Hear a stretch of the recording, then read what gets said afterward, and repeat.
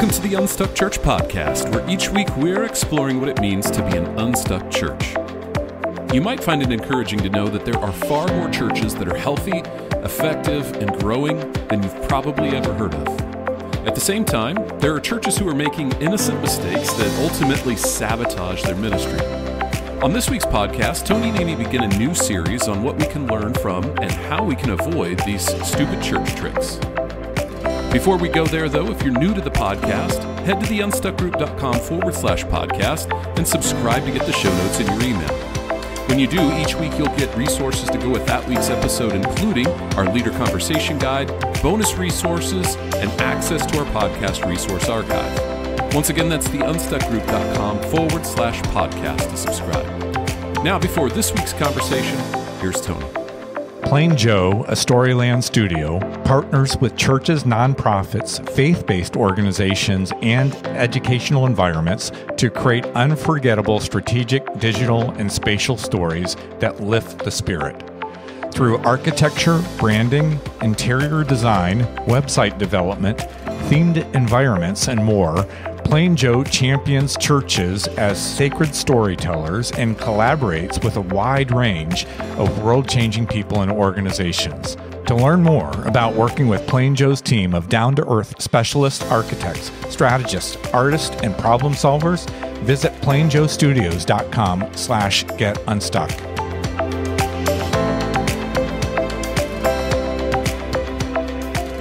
Well, Happy New Year to all of our listeners. We're glad to be back, and we're glad you're back with us. Tony, Yeah. How have you been these past few weeks? I've been great, but I wanted to hear about your experience, your first trip to Lubbock, Texas. Is that right? Yeah, last month I had the opportunity to go to Lubbock, Texas. Never been there before. In fact, when we opened up our time together, I said, I really don't know where I am. Can someone tell me where Lubbock is? Because I just booked the flight. I just rent the car. I just show up and go to the Courtyard by Marriott. But it was tough because my airline didn't fly there, so I had to go on a different one. My car rental place didn't work there, so I had to rent a different one. So I was a little out of sorts, but there are great things happening in Lubbock, Texas. What a great church that we got to work with. I think you were there before me, so you got to go as well. Did you try the Korean food? I did not try the Korean food in Lubbock, Texas, but it is a great church. I mean, they've experienced a lot of health and growth, especially in recent months. And because of that, they're getting ready to step into multi-site, and they reached out to us for some help with that. And I couldn't think of sending anyone else from our team to help them step into multi-site that would be better than Amy Anderson. So Amy, thanks for going out and helping them. Yeah, it was a great end to my year. But I'm glad it's a new year because, as promised, we are jumping into a new series today called Stupid Church Tricks. And I have a feeling, Tony, that's going to raise some eyebrows. So why don't you explain where we're headed in this series and why you wanted to kick off 2024 with this topic? So I've been working long and hard to finally be able to do this series. And I think I twisted enough arms and convinced you that we could do this, both you and the rest of the team. And here's how I want to start off today. This series has been a long time coming, and I just reached the milestone of 25 years of working in and with churches. And along the way, I've seen many, many amazing ministries. In fact, there are way more healthy, growing churches out there than you've probably even heard of. That's part of what makes my job at the Unstuck Group so much fun. I'm encouraged almost daily by the thriving churches that I encounter. At the same time, though, I've run into some crazy ideas. So there's some funky stuff happening out there in church world, and churches are innocently making decisions today that will likely be quite damaging in the long run. And I'm confident that churches don't try to sabotage their ministries on purpose. However, any person who's disconnected from the situation and looking from the outside in would likely say, that's not going to end well. In other words, there are things that we see happening in churches all the time that we can't believe are still happening. And I'm hoping that 2024 is the year that churches stop doing some of these things. And just to be clear, we are not calling the church leaders who make these mistakes stupid. Like you said, leaders aren't out there trying to sabotage their churches on purpose. Rather, we're calling these tricks stupid because they lead to pain, problems, and dysfunction, and they always have. So, meaning, listeners, your church won't be the exception. Right, Tony? Amy, thank you. We hear that a lot. Yes. Our church is different. Yeah. So that's exactly right. And here's a quote, and I can't remember where I picked this up along the way, but the quote is this: "A fool learns from his own mistakes. The wise man learns from the mistakes of others." So our goal in this series is not to call out churches or discourage you, but to help you learn from the mistakes of others. I mean, it's actually one of our stated values at the Unstuck group that we say the hard things, but we also bring hope. So while we might be a little more snarky or direct in this series than usual, it's always our goal to speak the truth in love and to assure you that even if you find yourself in one of these situations, there's still hope. Well, that's a good setup to kick off this series. And we're going to start with stupid church tricks related to ministry leadership first. So what's the first one, Tony, that comes to mind? And just know we're going to go kind of rapid fire through this series. So first one is this. First stupid church trick is having more than one lead pastor where everyone is equal and there's no primary leader. And unfortunately, we've seen way too many examples of churches trying to do this. The one that came to mind as we were preparing for today's content was a church out in Missouri a number of years ago. They had 6 different pastors. All of them had equal authority, if you will. It was kind of a situation where they consider themselves a plurality of elders leading the church. So everyone was equal. Everyone had to agree on every decision in order to move anything forward for the ministry. The reality is that model of leadership worked when the church was smaller. But then as the church started to grow, that, as you can imagine, led to a lot of complexity around decision-making and making changes in the ministry. And so over time, the church started to plateau, and then it started to decline. And that's when they called us because they got stuck. They were stuck because they were unwilling to change, and they couldn't reach agreement on almost any decision that they were trying to make. But here's the biggest reason why this is a stupid church trick. For people that are gifted leaders, it's going to push. If you try to maintain shared leadership, it's going to push great leaders away because leaders need to use their leadership gift. I mean, it's part of what God has put into them. And if everyone is on the team has equal authority, equal leadership responsibility, then your best leaders are eventually going to look for a different place to use that leadership gift. And in fact, for this church, because they continued to press forward with that shared leadership model, every one of those pastors that was leading, and I don't know, it's been about 7 or 8 years ago, I think, Amy, that we served that church. Every one of those pastors now has left the church. They've left the team because no one had the opportunity to actually lead. So it's an example of equal leadership can be challenging. Now, don't mishear me here. We still are firm believers in team-based leadership, but we think it needs to be a team where there's a clear leader on that team. And so the reality is I can't name one instance where I've seen shared leadership work in the church where it's led to more health in the church and more growth in the church. Now, I can give you many examples where churches have tried shared leadership and they've maintained, if you will, shepherded decline in the church. But I can't name any examples where it's led to more health and more growth. Well, you said it probably better than I can say it. But as I was prepping for content for this, I have the same story. In fact, one of the churches was here in Minnesota that you and I served. And I think they started out with maybe 14 or 15, something like that, all sharing in this plurality of leadership. I think you called it plurality of elders, very similar. And again, I bet it worked for them when they were smaller. But if you remember when we started working with them, they had been in decline for 14 years. And they made the changes that they needed to make. And it wasn't easy, but they prayerfully went after this. They didn't want to decline anymore. They wanted to grow, and they made the hard choices. But Also, small churches, it doesn't always work either. I worked with a church over COVID in the Pacific Northwest, and it was a dying church. They went through our planning process. They had big dreams where they believed God was calling them. But this issue of plurality, when I came in for staffing and structure, we tried so hard to tackle it. They actually all wanted the change. I actually did individual interviews, and they said things like, over time, our situation has grown where there are just too many leaders, and we have a difficult time identifying where leadership actually comes from. And another said, as a result, we have a lack of real togetherness on the team. There's no hostility, he said. We're just not clicking. And when we don't click, we don't pull together. Another said, we just can't seem to get anything done. And he said, why work on something when it goes to the meeting, gets ripped apart, and then has to reconstruct it? You have to try and please everybody, and you can't please anybody. And again, they don't have the energy to fight anymore, they said. It's easier to just get passive than to really dive in. What they said they wanted is they want decision-making to be clear. They want decisions that would actually be made. They wanted accountability. They wanted ownership. And at the end of the day, they just couldn't pull the trigger. And I looked at their website, and many have left. And I'm not sure that they got unstuck, unfortunately. I would just add one more thing to this. Plurality in leadership also doesn't work on an interim basis.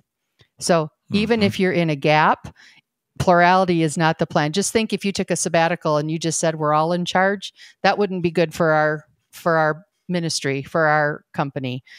Anyways, before I go on for 30 more minutes as to why plurality in leadership doesn't work, what's the second stupid church trick? Well, unfortunately, the second stupid church trick is kind of a parallel to the first one. And it's when we give everyone a voice and a vote as often as possible. And so here, we're not just talking about leadership, we're talking about the entire church, giving the church, the congregation, a voice and a vote as often as possible. So as we know, giving everyone an equal voice, it's how democracies run. And I'm for democracy when it comes to government, but it's not God's design for the church. Let's face it, every time you vote, as a church, there are going to be winners and losers. People will take sides, but voting also because of that fosters division, as we're going to soon be reminded of this as far as U.S. politics are concerned in the coming months. The biblical model for running a church involves appointing qualified leaders based on their spiritual maturity, based on their knowledge of God's word, based on their ability to disciple and mentor others, and their ability to model good character, among other things. It has nothing to do with voting on the most popular person. And also related to this, when we have open forums as churches and we give anyone a voice, it doesn't help us build consensus. And many times, again, it just leads to more division, and sometimes it actually leads to arguments. And related to that, all church surveys, it's just another example of how we're trying to give everyone a voice in a decision. When we use all church surveys to make tactical decisions, it's always going to set up some people for disappointment when their preferences aren't chosen.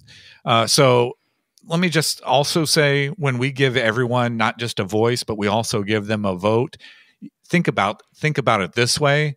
You're giving, among those voters, you're giving people who are spiritually immature. I mean, some may not even be Christ followers, just to be frank. Right. You're giving people who may not be aligned with the mission of your church. In the worst cases, I've seen you're giving angry people the opportunity to have an equal voice and an equal vote in the decisions that are going to impact the future ministry, the future mission of your church. And so I just think we need to be really, really careful about, again, it sounds like a good thing. Let's give everybody a vote. Let's give everybody a voice, but it's not God's design for the church. Yeah, you made a great case. I really agree with that winners and losers kind of feel after a vote, because, people then feel hurt, and then hurt people don't always act in healthy ways. Right. This idea of voting, I think, is especially prevalent in smaller churches. I don't think you can become a very large church when you have voting in the mix on those things. I mean, small churches, they can vote on everything. This was several years ago now, one of the first churches I worked with, maybe the top 10, but I worked with a mission-minded pastor in South Carolina. And after hearing, she actually heard you on the Carrie Newhoff podcast, and you were rattling off all these symptoms that you might be stuck. And she just said, she was in her car. She's like, yep, like every box checked. So, and she was a leader. She had been, newer to this church in a couple of years. And so she was used to doing strategic planning. And so she brought us in to help her church get unstuck. And they came up with great plans. God had them in an amazing location, amazing mission field. They were mission-minded plans, God-sized plans. But the problem was their governance was to vote on everything. And I won't get into all the details, but in the end, after about a 3 or 4 year battle, preferences, not mission, prevailed.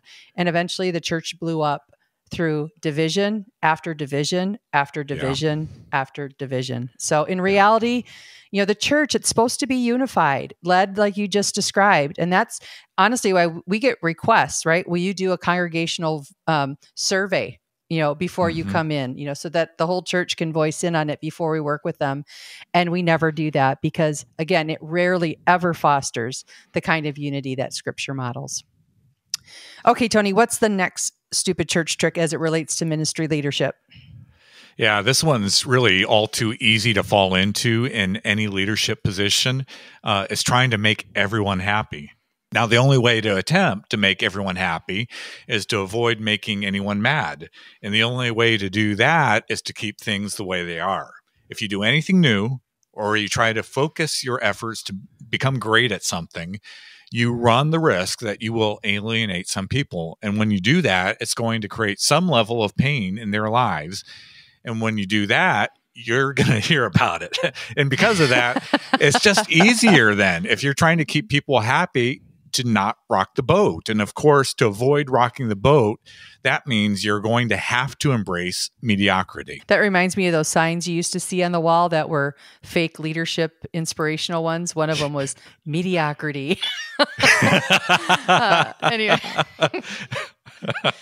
But I agree with you, Tony, because success, whether it's in the marketplace or in ministry, it also seems to foster some contempt. I mean, we had a great growing church, but we got criticized. You're not deep enough. You don't offer this program or that program. You don't invest ministry dollars here or there. You're not Methodist enough. You're not Baptist enough. You don't use the right music. I mean, your message is married too much to the culture. Should I keep going on? It's just amazing the grief you get when your sole purpose, honestly, is just to point people to Jesus. Exactly. And that's why I'd classify this trick as stupid, because sure, mediocrity is a place where there are few critics, but it's also a place where few people become really passionate about ministry and their relationships with Christ. And that's why in our recent series on casting vision and bold moves, we kept repeating the point: a strong vision, a healthy, strong vision will both rally people and it's going to repel people. And that's a good thing. That's a good thing for a healthy church, to have a strong vision that is going to impact and rally a lot of people to be a part of that vision. But at the same time, it's going to push some people away. That's a good thing. In other words, sometimes we have to lose the approval of a few to reach the people we're called to reach as a church. And hopefully that's the goal of every church leader listening today. And with that approach, in a sense, you're deciding who you'll rally, who's going to stay, and who you will repel, who's going to leave. Well, Amy, I could talk about that one for a while, but now we're going to shift our conversation to some of the stupid church tricks involving staffing. And Amy, since you're a staffing guru, I'm expecting that you're going to jump in on part of this conversation. But the first,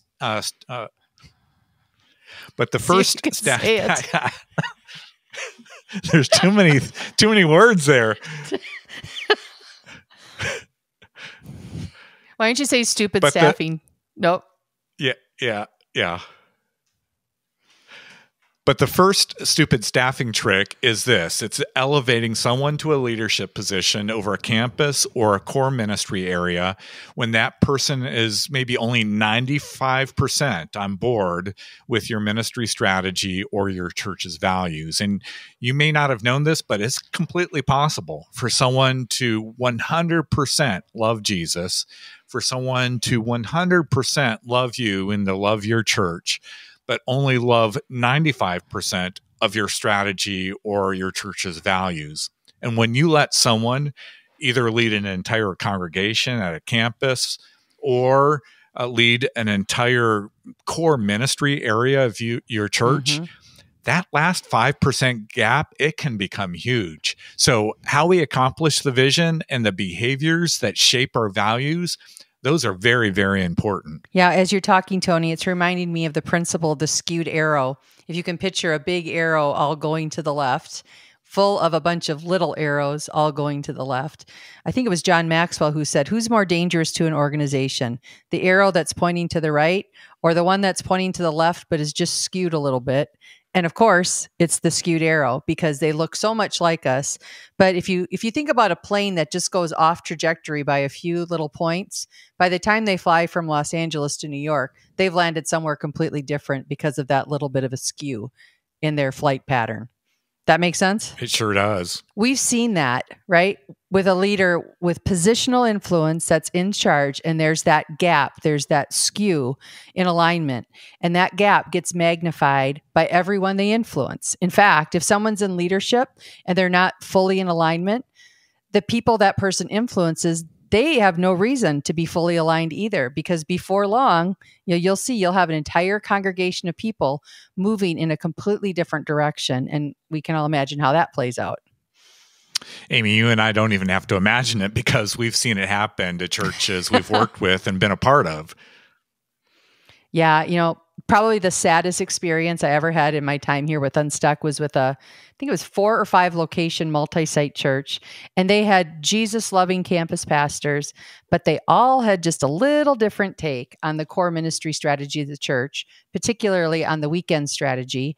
And because they were all campus pastors who also taught in person at their campuses, those little cracks quickly became large gaps as they tried to stay one church in multiple locations. And those schisms, it broke up the church, and most of the locations are no longer a part of the church. And it's sad to me because it didn't have to be that way, but full alignment is critical, whether it's overseeing a campus or a core ministry area. That leads us then to the second staffing stupid church trick, and I've seen churches make it on many occasions, and it's this. It's avoiding a succession plan so that young leaders are forced to move on. Because the young leaders will eventually move on. It'll either happen because of the uncertainty created when there's a lack of a clear plan for who will become the leader, or it'll happen because that young leader needs to lead their own thing and there's no plan in place for them to assume that next leadership role.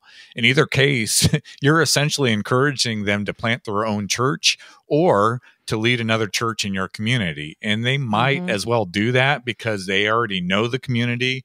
They know the people in it. They have a base of financial and people resources that they've developed. So naturally, rather than, move across the country, why wouldn't they either plant or look to lead another church in your community? Yeah, and we know that succession is a hot topic in churches today because we've had an increasing number of churches reach out to us for help and guidance in this area.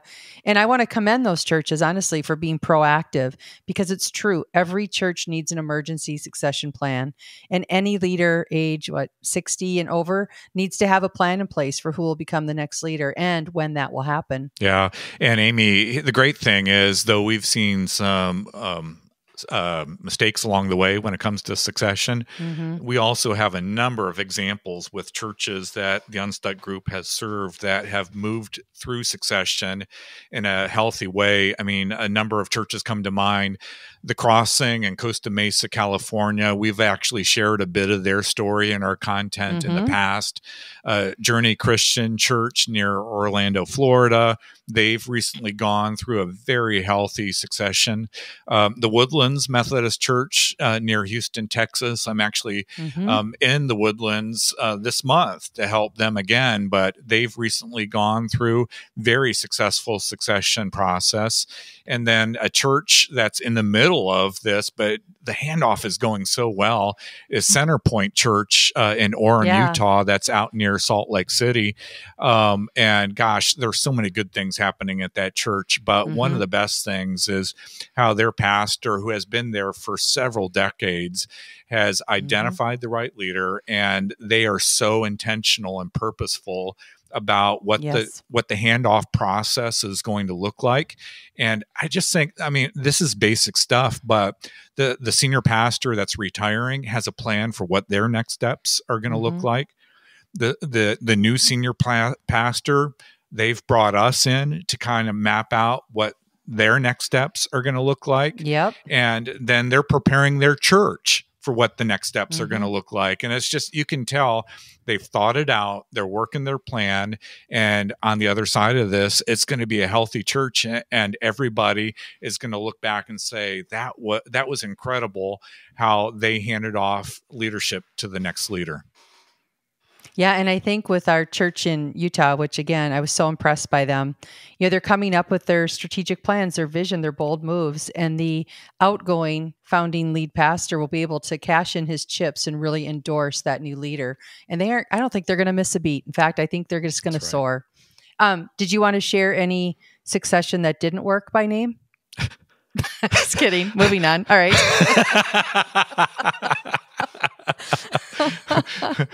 I'm thinking them in my head, but I'm certainly not going to share them on the podcast. That's right. All right, Amy, I like to hear what else is on your stupid church staffing tricks. We're almost out of time. All right, let me see how fast I can go. I would say the first is when the senior pastor has a really large span of care issue. So then he or she hires an executive pastor and transfers all those same direct reports to them. Right? Why would they do that, you ask, right? I mean, in essence, they resolved one issue for the senior pastor, but created another for the executive pastor. And here's actually why I think they do that, Tony. And it plays into one of the stupid church tricks you said before. I think they have long-standing staff who've been in these positions for a long time, who are older in years, and then they believe those people would say they could never work for fill in the blank. So they never want to, pare it down, get the right leader in that place because this person has been so accustomed to reporting to the senior pastor for so long. And so everyone stays at the top of the org chart and no one's feelings are compromised then. I worked with one church, Tony, where there were 14 direct reports of the lead pastor that were then passed to the executive pastor. But to their credit, they knew that wouldn't work and brought us in because they needed that outside perspective to help them right size the span of care of their team and their leadership team in a sense. And so I say it's a stupid church trick because span of care issues and not making those tough calls to get the right structure. I live that and I can see where it just tangles and what's the word? It just kind of puts the church in neutral for a while. It kind of idles because we have too many people to manage. Another example that we've seen far too many times are church leaders who hire their whole family. Right? Now, I get why we hire family members. Good people are usually married to good people, and being in ministry is not a job you just leave at the office each day. It's much more consuming than that. So it's tempting to add your family members because, hey, they love the church, they're talented, they love Jesus, or it's easy to add family members of other staff team members or family members of the board and elder team. But I'm just saying it gets messy. For example, team members can become uncomfortable, challenging ideas because the pastor's wife is in charge of that, for example. Or we have a underperformance in a ministry area, but that's the son of the elder board chair. Or non-family staff can often feel, the ones who aren't related can maybe feel like there's favoritism. I know communication can be tough. My husband and I were in ministry for 12 years. And I'm sure it was hard on the people around us. And we had to have boundaries on pillow talk and what we shared, what we didn't. And also, of course, if you've had any of that on your staffs, when one person leaves, any attached family in other roles leave too. In other words, when it goes bad, it goes pretty bad. And I've worked with many churches that have husbands and wives scattered throughout the organization. And my advice to them is just to reduce and not increase the familial relationships where they can. It just works better.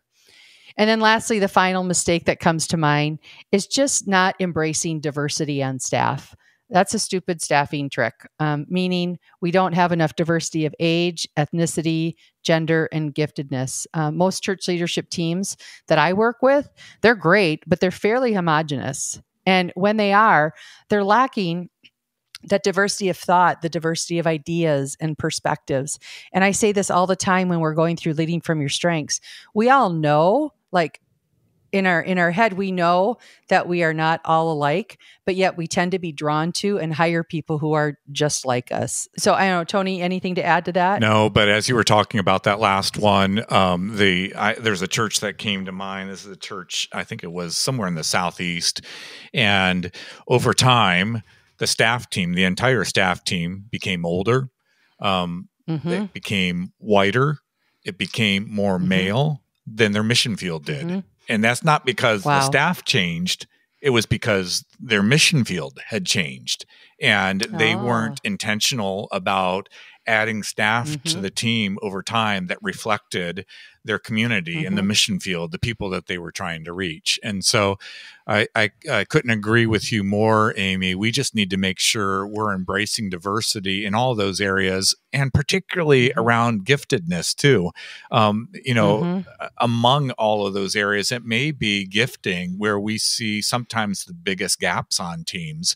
And so just making sure that the gifting on our team reflects the entire body of Christ, and we're not just hiring people like us. Yeah, I actually think this is one value that corporate America might do better than the church. I think there's much more intentionality in business to have a diverse team, and for different benefits, right? I mean, a business win is very different than our church mission win, but I think we need to have that same type of approach to add diversity so that we can be more effective. Especially because our win is much more important than a business's That's win. right. Well, Amy, I wish we were making these things up, but we've seen that each of these examples leads to church splits. And the funny thing is that any reasonable person would probably look at these situations and say, Tony, you're stating the obvious. Of course, these examples will lead to divisions in churches. Churches pay you for that type of advice. They do. And I can understand, though, if you come to that conclusion. But if the advice is so obvious, why do so many churches continue to go down these same paths, thinking that their situation is somehow unique? Exactly. And just to reiterate what we said at the start, we aren't calling these stupid church tricks because pastors who use them are stupid. In all of our years of consulting, I have yet to meet a pastor who wants their church to fail. But that's why we want to make you aware of these stupid church tricks, what they are, and how they've played out for other churches so that you can learn from them and do it differently. Yeah, that's right, Amy. We're all called to be good stewards of the limited time and resources we have available. And that's why we're pulling for you to maximize your potential and avoid some of these crazy ideas that have landed other churches in trouble. Well, thanks for joining us on this week's podcast. At the Unstuck Group, our goal is to help pastors grow healthy churches by guiding them to align their vision, strategy, team, and action. In everything that we do, our priority is to help churches help people meet and follow Jesus. If there's any way we can serve you and your church, reach out to us today at theunstuckgroup.com. Next week, we're back with another brand new episode. Until then, have a great week.